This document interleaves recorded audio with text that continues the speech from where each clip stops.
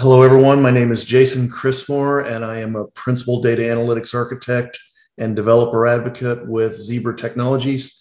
I am going to present today on the data visualization techniques for the device usage and health APIs. So the introduction to this is that over the past several years, we've been able to put up quite an offering of APIs that are providing data about all of the aspects of our devices. It's been a huge evolution over the past several years. And this year, we're trying to make it go another step. I want to make sure to be clear at the very beginning of this presentation that for the demos that I'm going to provide, I've chosen one of the simplest of the APIs. The signal strength API is perhaps not the type of data you would want to report on. Perhaps you were looking for something in the repair life cycle or in the device count or some sort of history. But what I'm trying to do today is keep everything that I'm doing as simple as possible so that we can really achieve the connectivity that's been a problem in the past.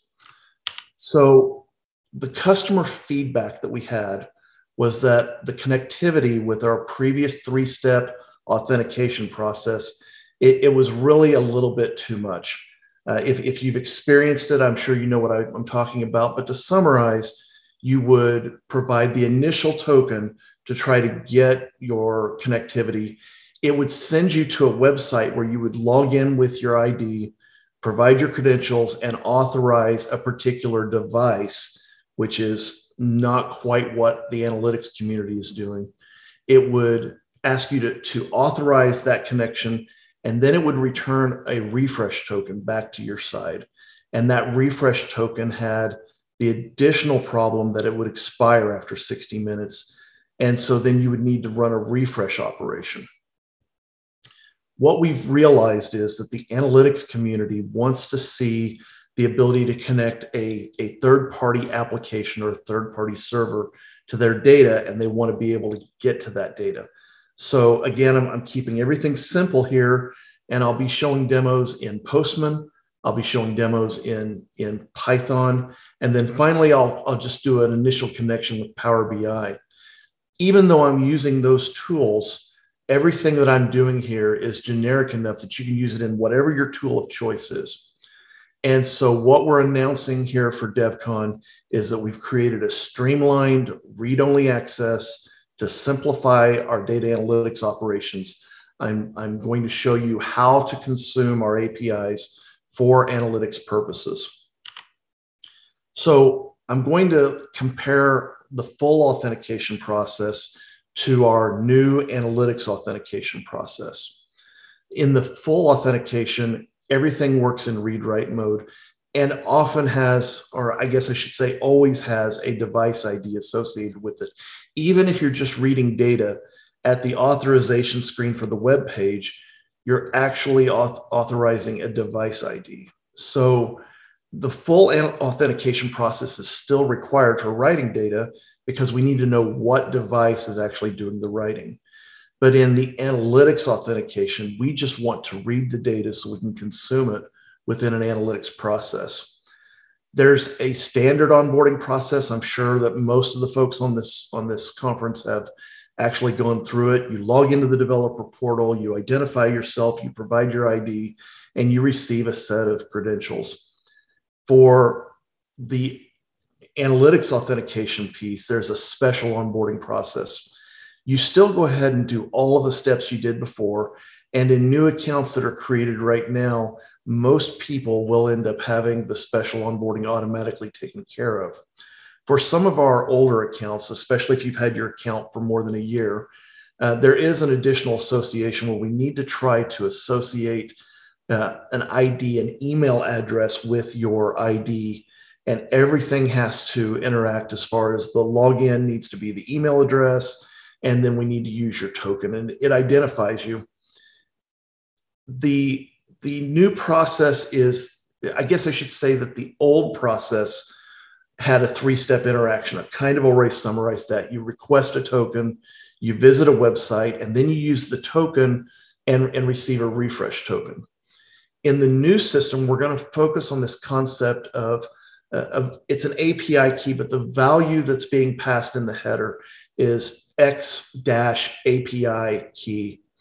And that's for the authorization piece. There in the new process, there is no token and there is no expiration to your token. If your token needs to be changed or revoked, the token can be changed or revoked by contacting support.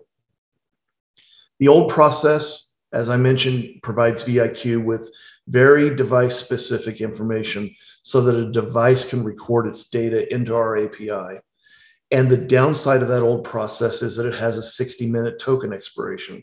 And the reason that token expiration is so problematic for the analytics community is that if you're using a third-party application such as Power BI or Tableau or Qlik to be able to connect to this process, that 60-minute token has to be refreshed on the server, usually by an administrator.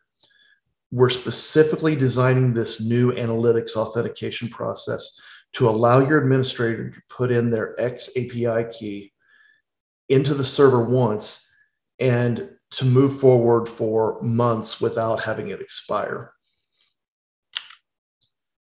So on this special onboarding, we do have a recommendation that you choose to use a long-term administrator account as your email address. We would like you to be very forward-looking in possibilities for headcount turnover or staffing changes. We would like you to think about what email address will still be in existence a year from now, regardless of any of those staffing issues. You create the account on the developer portal. You must log in at least once. I think that it's been publicized throughout the conference what the address for the developer portal is, but just to restate, it's developer.zebra.com. And as a final note, in some cases, not everyone and not a majority of folks, but in some cases, our support team may need to manually associate your administrator email to your API key. In such a case, you can contact your partner representative or you can contact support. So to get your X-API key from the developer portal, the value on this screen is consumer key. It's down under credentials. You can see here it's going to be blocked out by default, but you can go ahead and click the eye icon, the eyeball icon to get the consumer key to show. Whenever I refer to X-API key throughout this presentation, I'm going to be referring to that consumer key.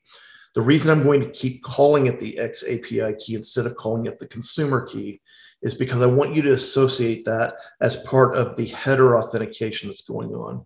Whenever you call one of our APIs, you call the header, and the header must say X-API key rather than saying consumer key. Also, during my demo, I know that I will be showing one of my X-API keys on the screen. I know that some security purist would view that as an error in my presentation. I want to assure everybody that the key that I've chosen is not only changeable, but it has very, very limited credentials only to get to our demo companies, and it cannot get to anywhere else within Zebra or within the customer base. So I'm going to go through 3 demos. My 3 demos, the first demo is a Postman demo. This is just troubleshooting basic connectivity with the APIs. Demo number 2, I'm going to show you how we would consume things within Python. And demo number 3, I'm going to show connectivity for Power BI. On this particular slide, I've provided a screenshot. And what I want you to see is what the Power BI connectivity is. And just to reiterate what I said on the previous slide, there is an HTTP request header that does have parameters that must be passed in. You must pass in your X-API key in all these cases. You must pass in your company name and you must pass in your partner name. And if there's any deviation from this, you will get a 403 forbidden message back. So let's go ahead and get started with the demos. The first demo that I would like to work on is the Postman demo. Many of you have already downloaded our JSON files that are configuration files for Postman to be able to connect using the old authentication methodology. This is the full authentication that is read and write. that is going to allow your devices to write, but it may not necessarily be the best option for analytics. If you've downloaded the majority or the core of those JSON files, your left-hand side of Postman will look like this, where you still have auth for device flow. You can generate a device code. You can get an access code from the device, or where you can ask for a refresh token. This is very common, and many of you will already have experience working with it. The authorization has this bearer token installed with it. This is not an API key. This token is the refresh token that comes back from the system that only survives an hour. This particular token is already expired, but it's still in here showing what the last value was when I ran this. The key to the authorization is that on this authorization, it inherits from the project. And at the project level, what it's really doing is a bearer token authentication. So every time that we're doing this, the box is grayed out. You don't have a choice. As long as authorization is set on that screen, it's going to force the bearer token to go. I'm going to switch to a different workspace that is API key based. And again, I'm going to stay just with the site status. The data is very simple, very easy to work with. But as I've said previously in the presentation, you can choose any of the APIs to do this type of work. A key here is that the required fields that I'm filling in are the XAPI key, along with an API key that I've built that does not have any real privileges. It can get into Demo Company 2, it can get into Partner Demo. If you attempt to copy this XAPI key, it will be deprecated in the future, so you really need to use your own key for this experimentation. The XAPI key is getting sent in the header, the company name's being sent in the header, and the partner name's being sent in the header. A key that you have to do to make any changes to your existing Postman effort is you must go to authorization and you must change the authorization type to say no authorization. And the reason is that Postman will keep overwriting your header if this authorization screen is sent. So I'm going to go ahead and I'm going to hit the send button to show that we do have round trip status. And I end up getting back a 200 OK message, 1357 milliseconds, 5.64 kilobytes. This is an important thing to note. I think there is more than 250 rows of data. You need to pay attention that on your URL, we often have this limit equals 250 to prevent huge data sets from coming back. You will need to adjust that for your own application. Down in the pretty version of the response, we do have our success message status 200. We do have a meta area and we do have links. And then we have this critical data area. This data area is what we're looking for when we're doing our analytics or our visualization efforts. So all of our data is in JSON format and it's easily consumable by several other technologies that are available in here. So what I want to do is I want to transition out of my Postman demo and I want to move toward the Python demo. And Postman makes it very easy for you to move from one to the other because they provide you the source code. Over on the right-hand side of the screen, there's a less than greater than sign with a slash on through it. If you hover over it, it'll give you a tooltip to say that this is code. If I click there, it provides me with the Python code that I need. In fact, it'll provide you with any of the major code bases that you might end up using. For the purposes of demo number 2, I'm going to go through the Python code and I'm going to use the request object because it's one of the easiest objects. What I want you to notice from the very beginning is that the headers that are going through are the 3 required headers: XAPI key, company name, partner name. Also, your URL is clearly displayed for you. So if you're ever trying to reverse engineer against the URL, you know exactly what URL that Postman ended up doing. So what I'm going to do is I'm going to go over to a Colab notebook. This is not normally what I would end up using. Normally, I would end up using Databricks or one of the Google platform Jupyter notebooks. I'm doing this in Colab so that it's easily repeatable by the majority of the user community. If you've never been out on Colab, it's colab.research.google.com. And it's a fully powered, free way of running Jupyter notebooks. If you remember, my requests import was down in the next section of code. I always end up moving that to the top just for clarity of which libraries I'm using. So command number 1 is literally the list of all of the imports that I'm going to use for this demo. And then command number 2 is literally the code that I copied and pasted from Postman over here into the Colab window. I almost said Databricks window. The data that's coming back is exactly like Colab or like Postman showed us. It's literally got all of that devices data in it. It starts with a data section. So right here, you can see our data tag is inside the returning JSON. So in the next section, I want to change my JSON into a data frame. Let me go ahead and run a couple of these so we don't end up having anything strange going on. You can see that my code's running very, very fast. It's telling me 1 second, which is consistent with Postman, which is 1.3 seconds. And then what I want to do is I want to convert my response from JSON into a Pandas data frame. Working with Pandas data frames in Python is like one of the most common industry tools that you'll see used. So this is a way to get it into a format that everybody can consume and a lot of our other tools can consume. It's a very quick operation. It shows me I've got 4 columns: site name, poor devices count, good devices count, and excellent devices count. Now, one of the steps in analytics is to be able to augment your data. So when I look at that and I have poor, good, or excellent, what I feel like I'm missing is I'm missing a total column. So as my next step, what I want to do is I'm going to create this total column called total devices count. And this is a little bit of a manual way of doing it, but I just basically said series 1 plus series 2 plus series 3. And then I'm asking again, show me the head of that. And now my total devices count column appears.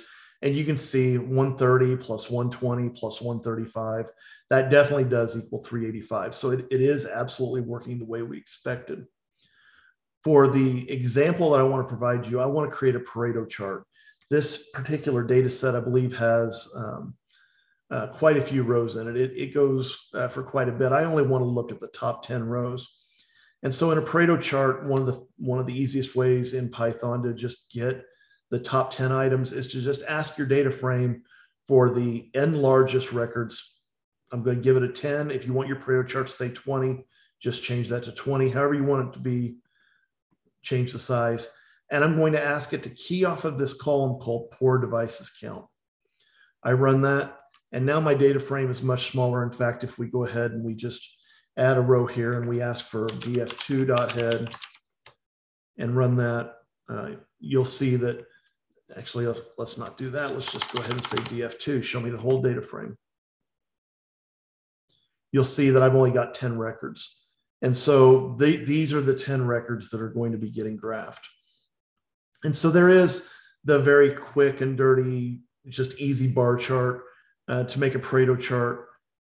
If you're wondering how to get to this horizontal bar format so that our wording comes out nice and legible, there is an option to say you want to orient horizontally. So that's kind of the quick and dirty Pareto chart that we end up working with. It's being done in a package of Seaborn, and you can see that I render a perfectly useful Pareto chart that tells me where my poor devices count are. Obviously, I can change the X and Y axis names, and I can use the chart. There are also more elaborate versions of charts in Seaborn available. And I've provided an example here. We'll be checking this code in to GitHub so that it can be accessed by the general user community. The more elaborate code ends up creating a couple of plots, overlays them, but allows me to see really what my poor devices are compared to what all of my total devices are. And it's sorting them by, whatever has the greatest poor device count. But this kind of visualization is easily done within Python. This is just a simple example. There is a lot of analytical work available to the community.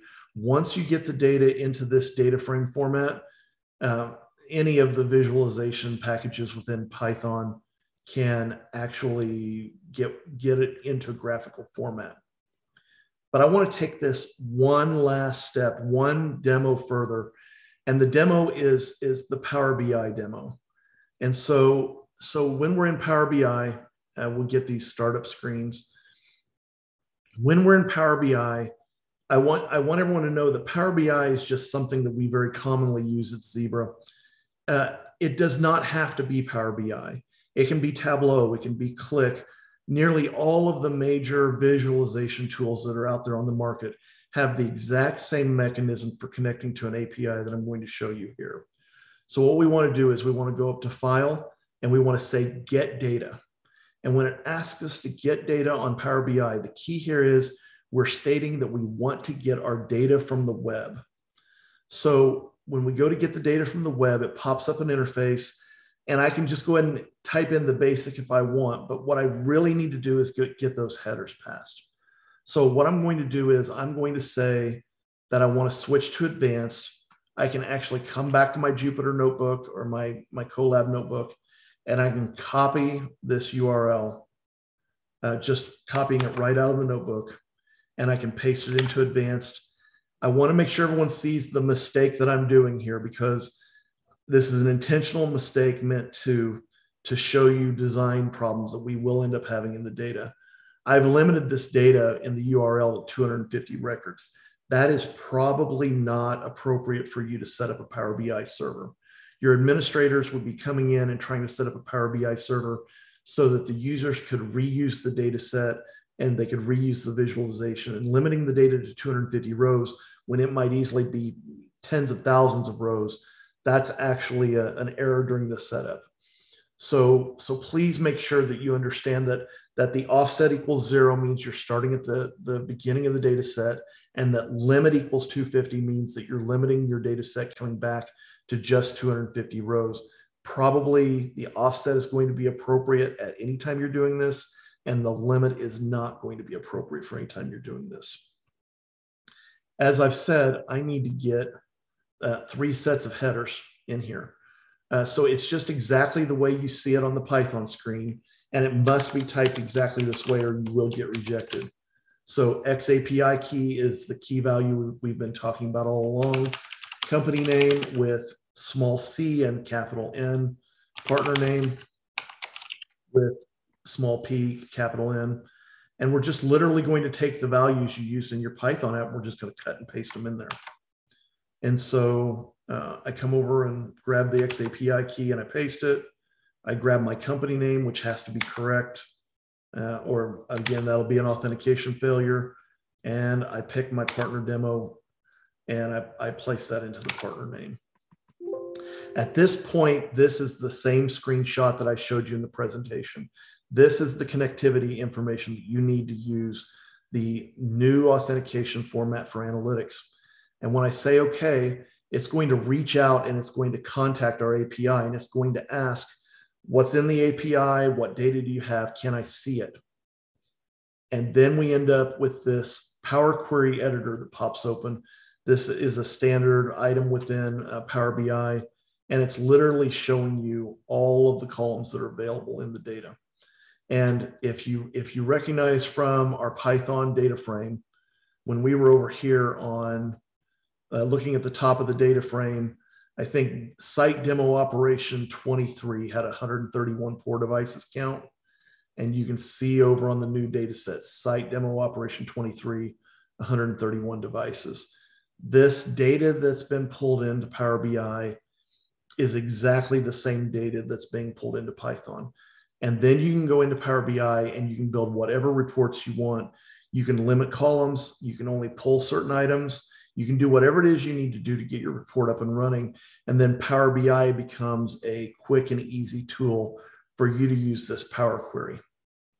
So in summary, what I've done is I've done 3 demos. Demo 1 was to show you how to use Postman to establish connectivity, prove that the connectivity is working, and get basic Python code out of the system. I then transitioned over to a Colab environment, and I used that Python code to connect live out to our APIs and pull the data into Python for visualization. And then, you don't have to use the Python code to move to Power BI or Tableau or whatever you're using. But I did that for ease of cut and paste capability. And I showed you what the setup screen needs to look like for Power BI to operate. The key is knowing that those three fields are what needs to be passed to make this connectivity work. It's not about the tool being Power BI. The other tools will work. And any method that you have that's capable of connecting to a REST API in any language should connect using this exact same methodology. So that is what we're trying to present. We're making this available now for DevCon, and we're looking forward to working with our user community and seeing what it is that they do to come up with the next visualizations for our visibility APIs, our Visibility IQ APIs. Thank you very much.